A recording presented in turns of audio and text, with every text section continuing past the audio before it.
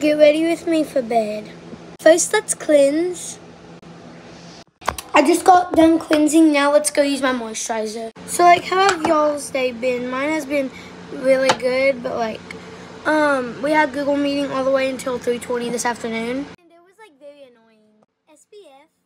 So I really enjoyed talking to my friends on the call because I haven't like seen them in 3 days because we had a 3-day weekend. Also, don't mind if you hear like my chair. It's like a little stool that you can like sit on or put your feet on and stuff. It moves a lot. So I'm going to use this Lavender Mario Badescu to set my face, like kind of set your face with skincare, I guess. And this one is lavender and it makes me really sleepy, so I would suggest this for nighttime routine.